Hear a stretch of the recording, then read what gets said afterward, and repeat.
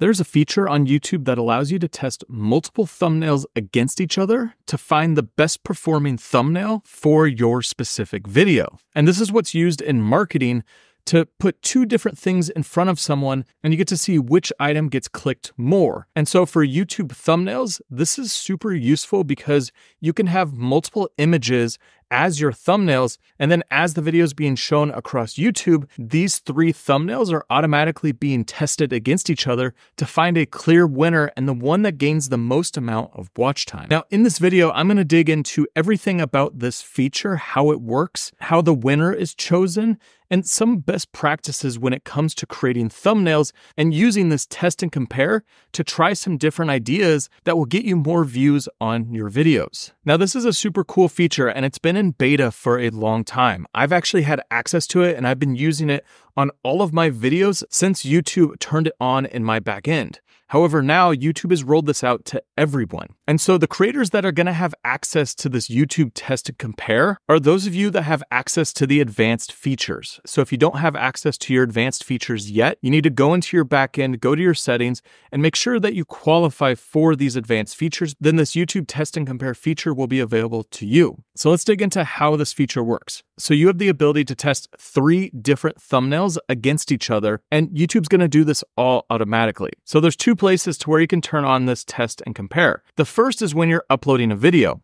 So underneath your thumbnail section, you'll have 3 different buttons here. You'll have your normal upload file, you'll have auto-generated, and now you have this test and compare. And when you click test and compare, it's going to pop up with this screen, and you have 3 different options.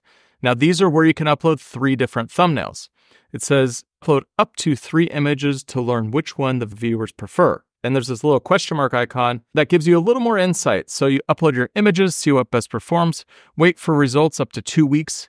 The viewers will see the winning thumbnail. And remember, it's up to you. You can always change this later. And then there's this learn more. So you don't always have to compare 3 thumbnails. You can do 2 side by side, but YouTube gives us the option to do A/B/C testing so that you can have 3 different options, and it just gives you a little bit more to play around with to figure out what works best for your audience. Now, the other place that you could set up this test and compare is on a previous video where a thumbnail has already been uploaded.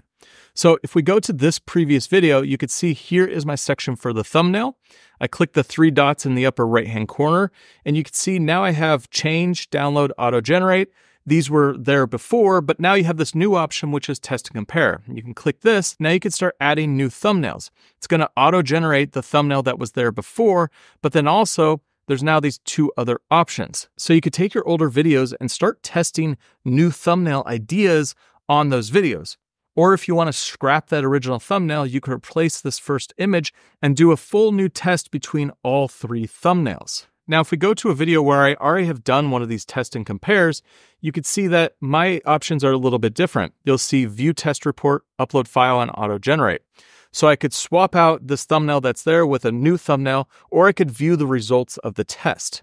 And so let's click this view test report. So with this test, I only did 2 thumbnails, and you can see the results here, and it's based on watch time. Now, YouTube has determined that watch time is the best metric to select the winner of this test and compare results. And this is straight from YouTube. This is why they're using this metric as the guiding force. They say, why does test and compare only select winning thumbnails based on watch time? Why not other metrics like click-through rate? We want to make sure that your thumbnail and content gets the highest amount of viewer engagement. So we are optimizing for overall watch time share over other metrics. We believe that this metric is the best way to guide your content strategy decisions and support your chances of success on the platform. The tool is in its early stages and may expand to include more metrics in the future. So basically, YouTube is saying that the most important metric for determining a thumbnail's performance is ultimately watch time. If a viewer clicks in and ends up watching more of your content, then that means that's a good viewer for you, and that's a good click for that thumbnail. So it's going to reward the thumbnail that generates more people clicking in and generating more watch time. It makes sense because if you just get clicks, so if you have a really high click-through rate, but you have a really low watch time, well, that means that the thumbnail is not actually satisfying the viewer, and so that's not actually going to help your channel. So the metric that this is all built around is the one that's actually going to help you get more growth on your channel and reach the right viewer for your audience. Now, I know some of you will say that this tool is limiting because it's very automatic and it only adjust based on watch time. However, my experience working with this tool and using it on a ton of videos, I find that the fact that it is simplified makes it super easy to use, and it doesn't stick you in analysis paralysis. If you were given a ton of data off of all of these thumbnails, you might sit there and overanalyze and not actually focus on what's most important, which is satisfying the viewer. And so YouTube has taken all of that out of the equation and given you this simplified way to look at 3 thumbnails against each other and finding the one that targets the specific viewer that's right for your video. So let's dig into what the data looks like when you actually do a test and compare. So first, what you're gonna see is the running time. The test finished. It ran from May 28th to June 11th. So it did the full 2 weeks for this thumbnail. And the reason for that is there was no clear winner. And you'll see that with the preferred tag right here. So preferred means that one thumbnail performed slightly better than the other, but it wasn't a clear determining factor. Both of these actually worked fine. So there wasn't a clear winner, so it just preferred the one that skewed slightly higher. And you can see that the watch time share metric is displayed by a percentage out of 100%. So this thumbnail got 52.9 out of 100%, and this thumbnail got 47.1. Now here's the results from a different video. This is one where I ran 3 different thumbnails against each other. And you can see that this one ran from April 2nd to April 5th. So it only ran for a few days. And in that time, it found a clear winner with thumbnail 2. This one got 36%, whereas thumbnail 1 got 32.1 and thumbnail 3 got 31.9. So YouTube is trying to find the thumbnail that's statistically much higher performer than the other 2 or other 1. And you'll see when you do 3 thumbnails, it's going to be in the 30s and 40s in terms of percentage. And then when you're doing 2 thumbnails, it's like 50-50. So it'll be like 40 something and 50 something. Unless you have a thumbnail that's performing much higher, and then you're getting like a 30-70 split or something like that. Basically, it's always out of 100%. Now, what YouTube does is when it finds a clear winner, it automatically sets that thumbnail as the main thumbnail for the video. So you can see one of these videos took 2 weeks to determine the winner, and it didn't really determine a winner. It just found a preferred and chose that one. But over that 2 weeks, it was constantly rotating the 2 thumbnails back and forth. Whereas this video with the 3 different thumbnails, it rotated these 3 thumbnails over 4 days, and in that time, it found the winner and chose the winner and set that automatically. So there's no specific time frame of when this test is going to finish. It's based on a few different factors. One is if there's a clear winner out of the 3 or out of the 2. And part of that is also depending on how many impressions your video is getting. So if your video is getting a low number of impressions, this test is going to take a lot longer. If you're getting a high number of impressions, you're probably going to see this test happen much faster and the results are going to happen much faster. So there is a few factors at play, and really is determined by the amount of people that are actually seeing that video pop up in their feed, and if that's giving YouTube enough data to be able to pick a significant winner. Now, if you've made it this far into the video, I just want to say thanks. And also make sure you hit the subscribe button, because I do a lot of education around filmmaking, creators, and this whole world of YouTube and trying to be successful on YouTube. Also, make sure you head over to the creatorfilmschool.com, which is my full step-by-step roadmap on how to make a successful channel and the same things that I did to grow my channel to over 1 million subscribers. Now, at any time during this test, you can actually click this set button and it will set whatever thumbnail you have selected as the main thumbnail. Now, also, if you ever want to redo this test, you can click new test down here and start over. Just note, if you do click this new test, you're going to scrap the results of your old test. So in its current form with this test and compare, you'll want to make sure that you save your results so you always have data to look back on which thumbnails are working better for your audience, especially if you're testing multiple thumbnails on the same video. And so that brings us into the next section, which is what we actually want to do with this test and compare. And so I kind of see it as 2 different stages of testing thumbnails.